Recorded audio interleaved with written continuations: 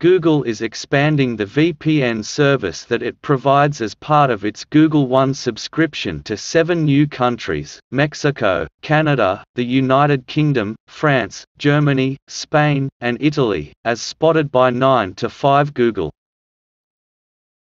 The company started offering VPN access to 2 TB Google One Cloud storage subscribers in the US late last year, as a free addition to the existing $9.99 per month plan, but today's announcement sees a marked expansion of the service.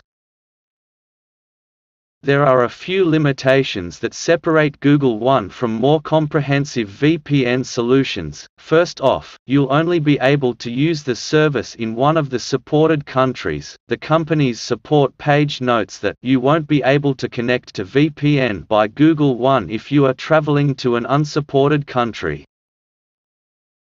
And, much like Apple's upcoming iCloud Plus VPN service, the Google One VPN won't enable one of the most popular uses of a VPN, accessing content from a different country or region by assigning an IP address from that area. Rather, Google's system will assign you an IP address based on your current country so that websites can show you the right content for your region, although Google notes that it still will prevent tracking to your specific city or area.